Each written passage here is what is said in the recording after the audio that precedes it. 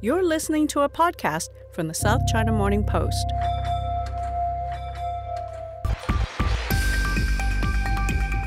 Hello and welcome to another US-China trade war podcast in exile here from the burbs of Hong Kong.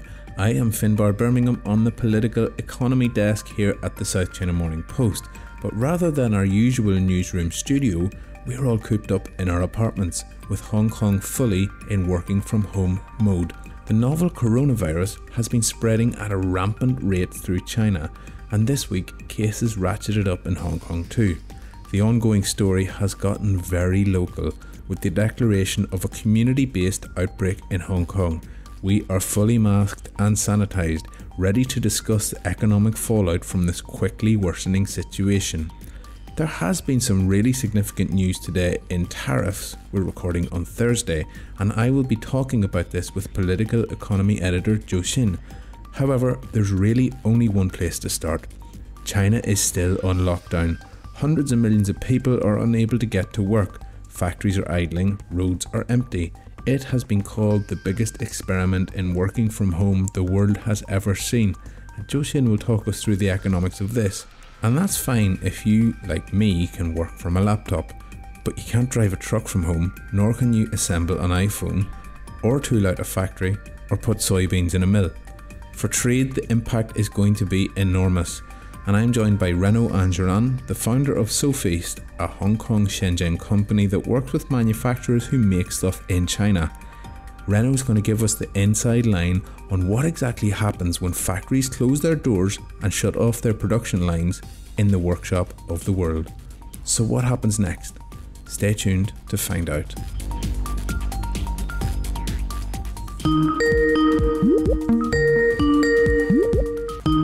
Hello, Finbarr. I am joined on the line by political economy editor Zhou Xin from his self-quarantine, semi-quarantine in Happy Valley region of Hong Kong. Zhou Xin, this week again we've had another really bad time of it in China with the coronavirus, which is also starting to reach us in Hong Kong.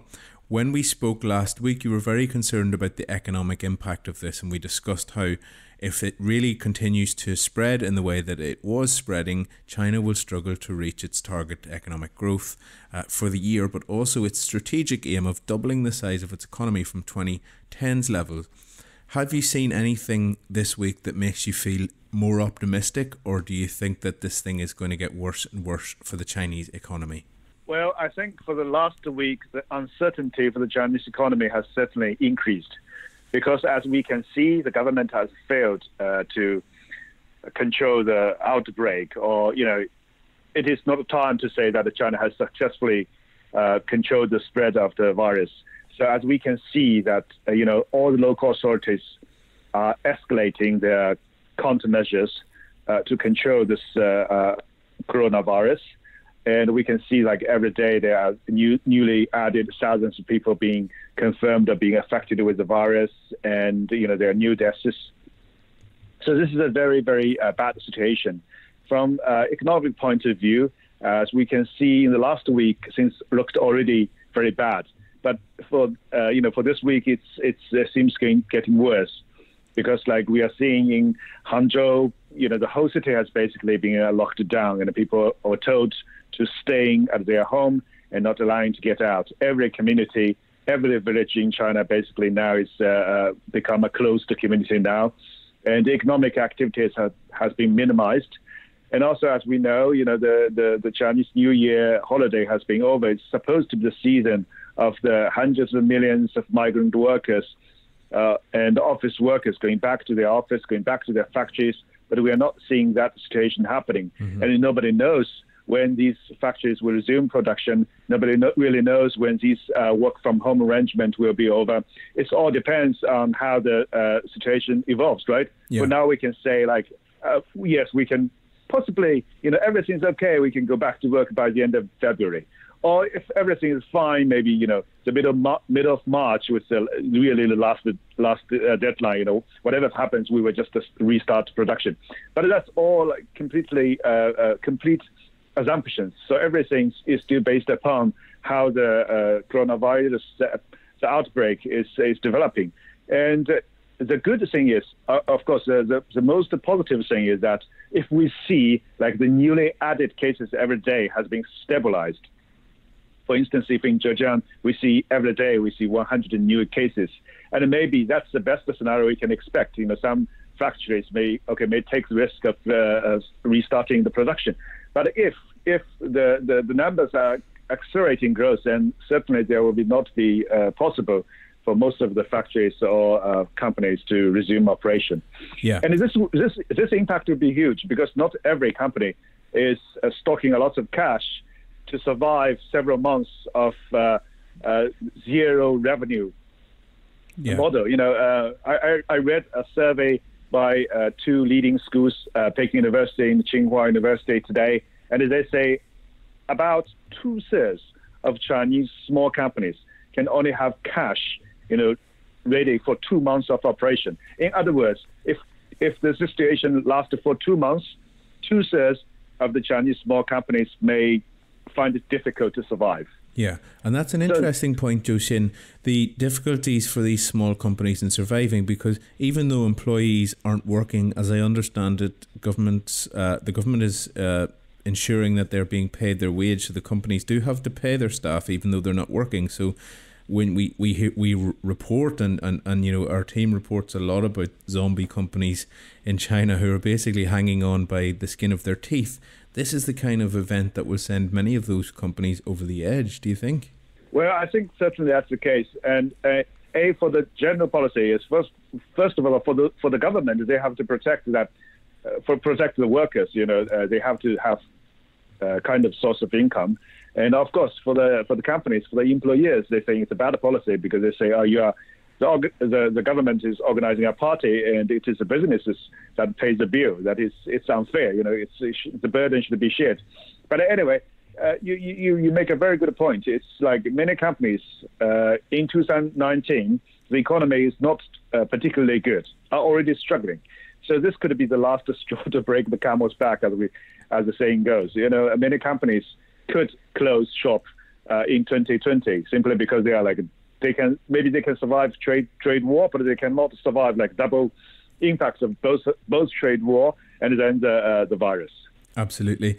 You mentioned the trade war. Of course, it's the trade deal was signed. It feels like months and months ago, but it's still only been about 3 weeks. So much has happened in the meantime.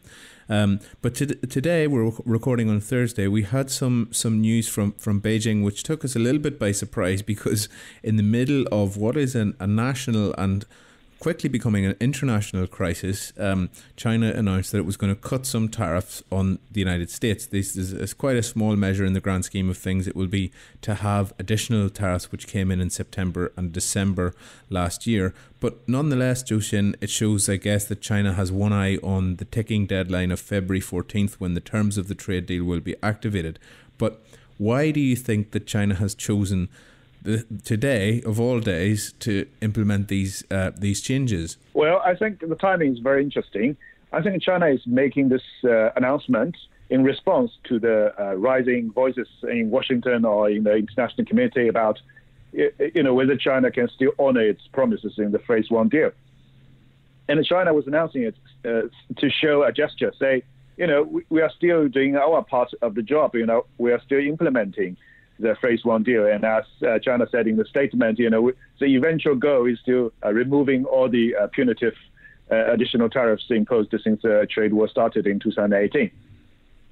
But that said, this doesn't change the fact that China may find it increasingly difficult to honor its other promises. For instance, the purchase of $200 billion assets, dollar worth of American goods and services from the United States, because it's simply become impossible if China's GDP growth drops to 2% or even lower in the first quarter, and if the GDP growth rate is dropping to 3 or 4% in this year. Mm-hmm. Yeah. And do you think, we've reported this week that there is, of course, as there is in all of these sorts of trade agreements, a sort of get out of jail free card. It's a force majeure clause which dictates that if there's a natural disaster or some other sort of equivalent emergency, then the parties can consult and come to some sort of arrangement which may lessen the commitments of the trade deal.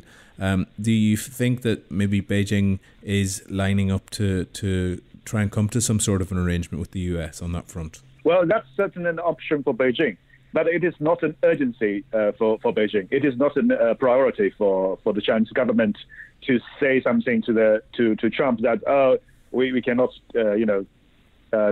fulfill all these pledges. So please make it more flexible. I think the time is not ripe. As the Global Times report claims, the earliest possible date would be the end of the March, when China has some confidence that the virus situation is under control, or at least Beijing can see more clearly how big impact this virus will have on the Chinese economy. Then China will have a clear answer to talk to the U.S. side. For now, the priority is completely it's overriding priority, pushing everything aside. Mm-hmm. Yeah. And even imagine, like, if China tomorrow, say, make a phone call to the United States for the USTR saying, we may have some trouble in making some purchases. And then the answer, the question from the other side would be naturally like, by how much? And China would just answer, say, we have no idea. We have to wait and see. So what's the difference in just waiting to the end of March, the earliest date, when China can have a general idea and then renegotiate or rediscuss that with the United States? Excellent point. Very much the unknown at the moment. And just to finish up, Zhou Xin, as I mentioned, we're recording on Thursday. So, Chinese businesses in large parts of the country are supposed to reopen on Monday the 10th. How realistic do you think that is? And when will we know whether that's going to change? Well, I think for now, the priority is to control the people's movement, to stop the spread of the virus. So this is a kind of really big uncertain thing. And it is up to the local governments to decide, the local authorities decide. For instance, some places say, if all your employees are local, if they prove that they're healthy, maybe you can start part of the operation next Monday. But if you need, if you have a huge factory and the people are coming from other parts of the country, maybe you should delay your production date to at least the end of this month. So it really depends. But I don't think, most of the companies or most of the factories can start normal operation next Monday. I think it's at least like several weeks away. Yeah, agreed. Great stuff. Zhou Xin, thank you so much and stay safe and healthy. Thank you, Finbarr.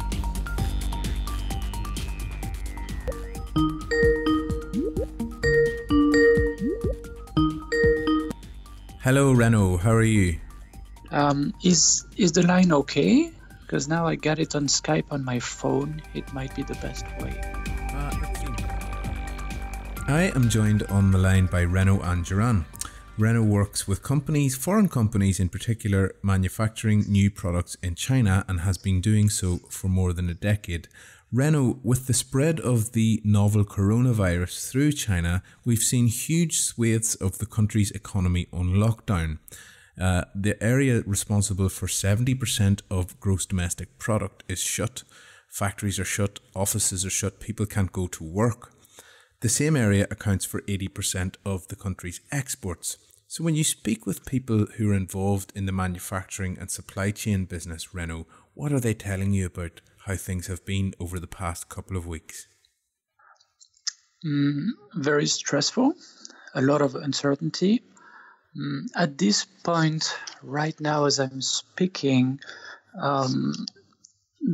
provinces like Guangdong, Zhejiang, and others, which are the main export hubs, forced their manufacturing facilities and also pretty much all office work to be off, to be down, as you mentioned. So in the meantime, everybody reached out to their suppliers.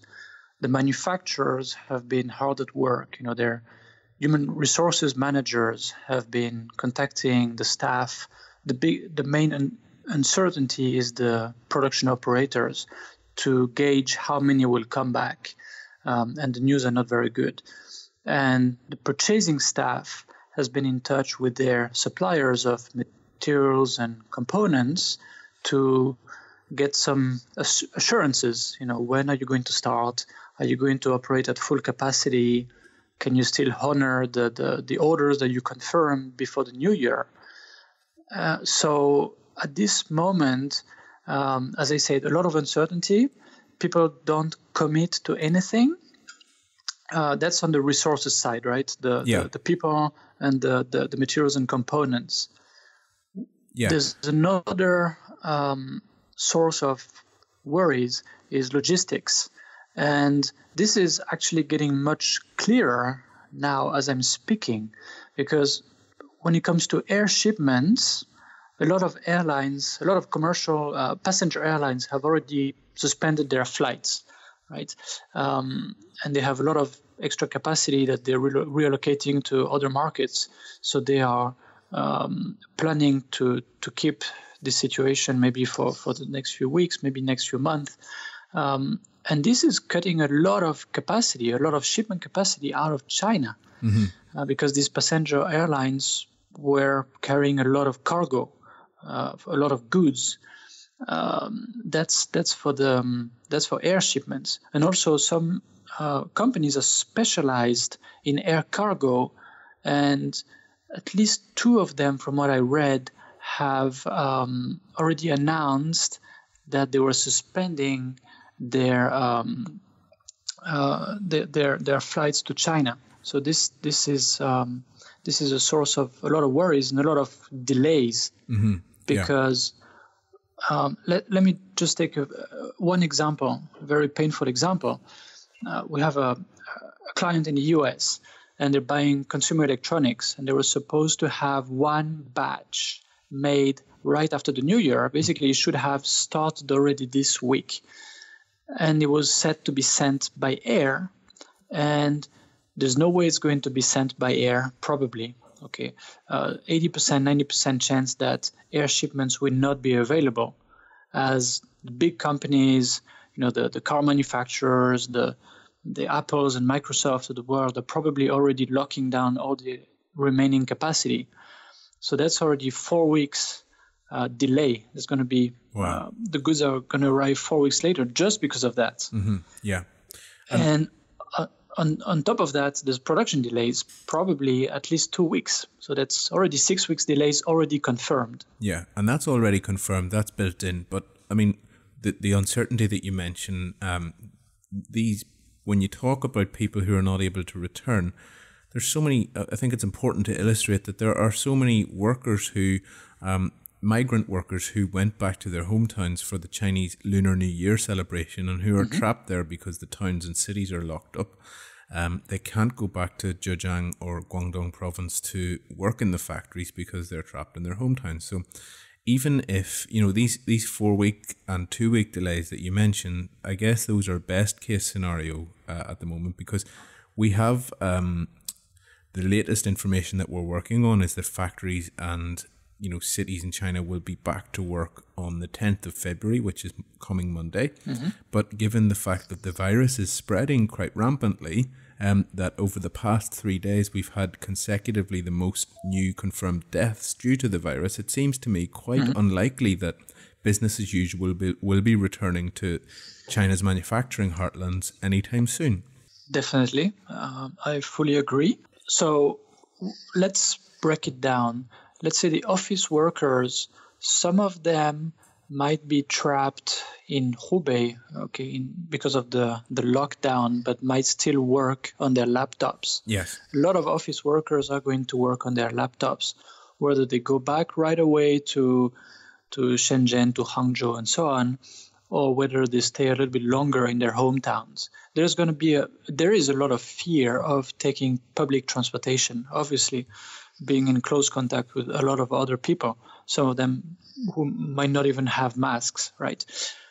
When we look at production operators, situation is very worrisome. First, those that are in Hubei cannot go back to Guangdong, Zhejiang, Jiangsu, Fujian, and so on, which means they cannot be working at all. Okay. Yeah.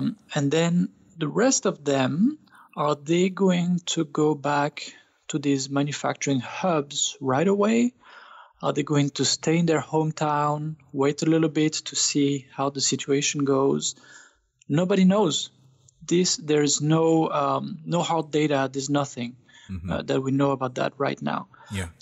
And because a lot of them are simply waiting and wait and see.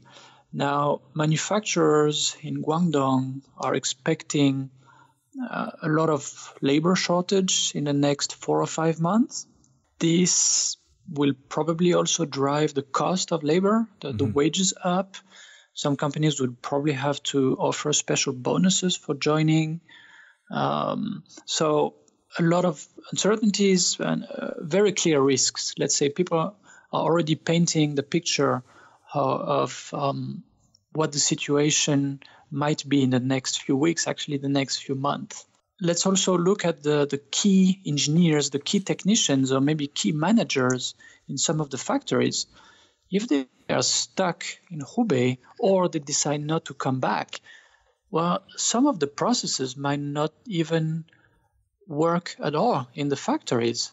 Maybe special equipment cannot be programmed, cannot be maintained. So some activities will simply be down. Yeah. Okay, or maybe some tooling cannot be made because these special technical people are not coming back. They cannot do this on a computer at home. They need to be right there. So there might be a lot of shortages coming from the component manufacturers, affecting the assembly factories, and in turn affecting downstream. Everybody, all the not just consumer goods but also industrial parts. And this is already happening, by the way. Hyundai, the number 5 largest car manufacturer in the world, say that their plants in South Korea have to be down because the manufacturer of wire harness in China cannot deliver to them. Yes. Well, and that's already having a huge impact. When one car factory is down, it costs them $30,000 to $40,000 a minute. Wow. Because the whole thing is inactive. It's a huge investment. And I also read of another cases with French car manufacturer PSA, Peugeot, which was starting to threaten one of their Chinese suppliers in Zhejiang that could not deliver a part that they need for making cars in North Africa. And this is probably the first case where the Chinese government gave them confirmation or a certificate of force majeure, so that they can invoke that clause in their contract to avoid penalties for late shipments. The Chinese government is going to help their manufacturers get out of these contracts to avoid heavy penalties, and there's going to be many, many, many other instances of industrial parts not delivered on time, causing the downstream factories to be down, and then in turn shortage of products on the market. Absolutely. And Renaud, I just want to ask you, because everybody, for the past few months has been talking about the US-China trade deal. And as we know, as part of the deal, China agreed to import an additional $200 billion worth of $200 billion worth of American goods. What happens if you're a US exporter and you want to currently sell goods to China? Is there a way that they can get into the country? Is the logistics network completely down? It's not down. Most of the sea shipments are probably going to operate as usual, even though I read of a number of measures by a number of countries who are worried about the people who man the ships, right? So a lot of measures are getting in place, but this is appearing slowly, so I can't really comment on the impact it might have. I think sea shipments will keep operating mostly. Let's not forget the movement of goods has long been imbalanced, with full ships and full planes leaving China and half-empty ships and half-empty planes going into China. So I'm not too worried about logistics. I would be more worried of a severe economic crisis happening in China. Well, touch wood, I hope it doesn't happen, but I can't see how economic growth would not be impacted by such a situation. Yeah. It means lower demand, simply, and maybe payment defaults. Companies not able to pay. So I would be very careful about payment terms. Renaud, that's been really interesting. Thank you so much for joining us, and we speak to you again soon. Great. Thank you, Finbarr. Thanks for listening to the US-China Trade War podcast with me, Finbarr Bermingham. Please take a moment to like, share, subscribe from whatever platform you're listening. Stay tuned to semp.com for more updates on the trade war and, more importantly at the moment, the coronavirus. You can also follow us on Twitter at SEMP Economy, and I am at F Bermingham. Stay safe and stay healthy.